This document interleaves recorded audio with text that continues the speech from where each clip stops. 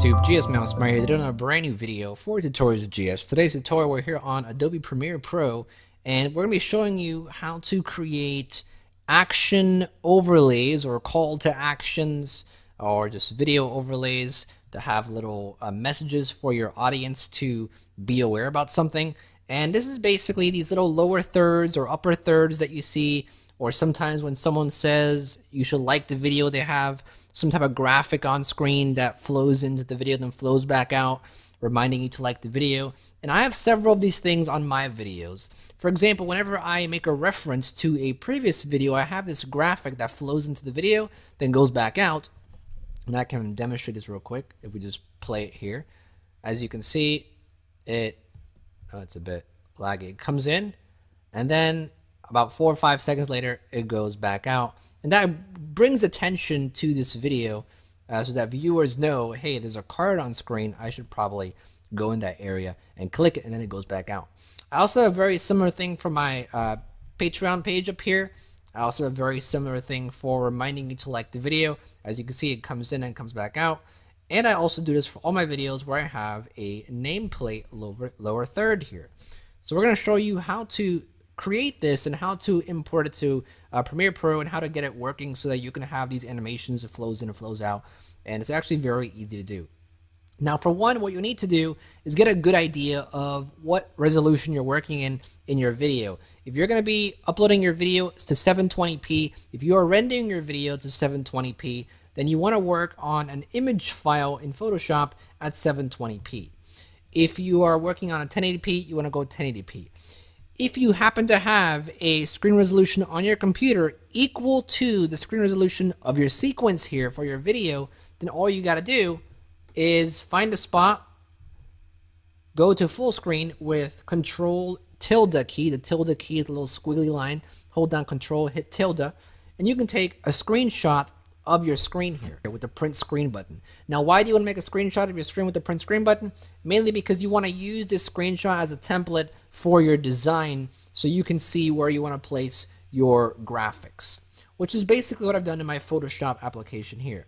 What I did is I basically took a screenshot of an old tutorial I did, and then I basically thought, okay, where do I want my nameplate to come in? I want it to come at the bottom here, and I basically have a layer for each graphic here that I want to display on screen. As you can see, this is what I made recently, where I have all the different layers. A like one, here's my Patreon one, here's my card one, and here's my nameplate. So all I gotta do then is when I want to export, when I need to edit, when I need to edit it or change something about it, or bring it into Premiere Pro, I can just save each layer as an individual image. Or you can also animate each of these individual elements in After Effects. You can save this as a PSD file, as a Photoshop file, where it saves all these layers, and then drag it into After Effects, and you can animate each of these elements here. And we actually have a video on how to do that on the channel, and this was our last video we did that I uploaded about After Effects. So I'll leave a link to that on screen right now, and the overlay you're seeing on screen right now is what I'll be showing you how to do in this video as well. So check that After Effects video out if you want to learn how to animate an image with several elements and several layers from Photoshop. So like I said, what we want to do is go up to basically start Photoshop blank, new, go up to File, go to New, and then we want to go from Clipboard.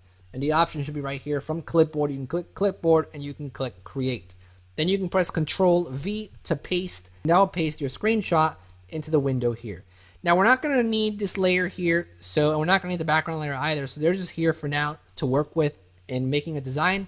Other than that, you can just hide them before you export. But say I wanted to create something that says, subscribe now. What I'll do is I'll either find a box on Google or find a graphic on Google, and I'll import it here, or I'll just create one on my own, which I'm going to do right now. I want to create a box. I'm going to go ahead and grab my rectangle tool here, and say I want to make it pop up on the right side here. So say I want to make my rectangle and my graphic come from the left corner here. I'm going to go ahead and make a little rectangle that I think is a good size. Now be aware the size that you design here in Photoshop will be the exact same size that people will see in the video. So you can downscale it if you want to do so, but you may want to design as close to the ratios as you want to see in your video. So I think this is a pretty good size here. We're going to go ahead and zoom in a bit. And you want to work on new layers always. So go to layer, new layer, go and press OK. And from here on, we're just going to go ahead and get a color. You can also work with gradients and do all kinds of cool designs here. We're just going to do a quick little simple gradient. Go with a lighter red here, and we're just going to do a little stroke like that. Something like, maybe we'll go down. So something like that. Just make a quick little gradient here. And then we're going to go ahead and grab our text tool. And if I wanted to write subscribe now, it's obviously in red. So we change the color up here, change it to white maybe. And make sure you highlight that and change it to white. There we go. And you can use a different font if you want. Obviously, you go to the top here, change your font. I'm just going to go ahead and change the size though, maybe to 72, 100. 100's too big, 85. 85 looks pretty good. So I'll have it right here. And as you'll see, this is our little button now. Now you can get as creative as you want with this, like I said. But the key thing to do is when you're done creating your design, you're going to hide everything except for your buttons. So the two layers we have here is what we want. And then we're going to go up to File. We're going to go to Save As. And usually you want to save in PNG format for computer graphics. So PNG is right here. We'll save this. Save it on my desktop for now. And we'll just click Sub Box. And this saves it as a PNG. Then what we can do is jump back over to Premiere Pro here. We can go to our desktop, drag our graphic here into Premiere Pro. And now what you'll see is if we drag it over our video, make sure you drag it over a channel over your video. You'll see now it actually looks exactly the way it looked in Photoshop. Now if you want to add some animation to this, you can do so. Otherwise, you can just let it play like this. You can just let it play. Say at this point of the video you want to make a mention of subscribing, and you can put a graphic up saying subscribe now. That works just fine. You can leave it up for 5 seconds or 10 seconds, however long you want. Then it disappears again. But if you want to actually make some animations to it, you can click your little layer here, click your little picture in this channel here, go up to Effects, and you can play with the position of it. Now, if you want to make it slide in and slide out like I have, what we'll do is we'll go to the first keyframe of this graphic. The way to do that is just go uncheck everything here and make sure you work on the channel that has the graphics. So the channel that has it here is V2. We'll go like that.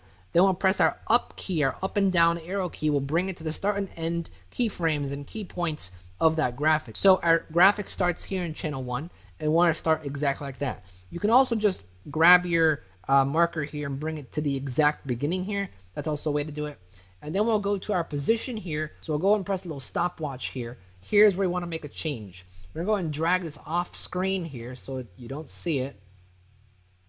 Just like that. And because we made a keyframe, at this point in time, your graphic will look like this. Then if we move ahead 15 frames, you can either move 15 frames ahead with your right arrow key, or you can do the math, 24 plus 15 frames. If you're working on a 30 frame per second sequence, half of a second will be 15 frames. So you add 15. You can also just move your marker to 2503, which will be half a second here. We go back to our channel layer here, and then at this point in time, we want the graphic to have come in like that.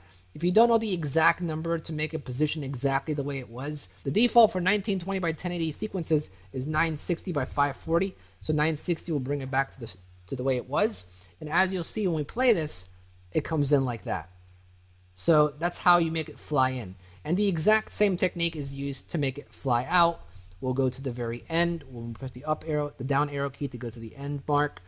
And at this point in time, we'll go 15 frames back. Here's 15 frames back. And we'll make a keyframe here. If you want to make a keyframe with the same value, click this little button here. That'll make a copy of the keyframe. And then we'll go to the very end. Here's the end mark. And we'll go ahead and bring this to the same value that this keyframe had, or we can just move it off screen. That's how you make a very easy overlay. Like I said, with animation and with keying, it gets a bit more complicated, but you can very well just easily make it pop on screen and then pop off screen again. And the reason why I want to do this is because a lot of times audio is great and people can listen to you and they'll probably hear you say subscribe. But if you have visual backup, some people are visual more, and they see a design that says subscribe now, or they see an overlay button that says like this video, it'll encourage them to like the video more, to subscribe to the video more. Or if you want to emphasize your name and your role in the channel or in a company, or if you want to emphasize something you're saying in a lower third, it's always great to have some visual backup. And this is a great way, an easy way to do it in Premiere Pro with combination of Photoshop or GIMP. If you want to design in GIMP or Paint, you can do that as well.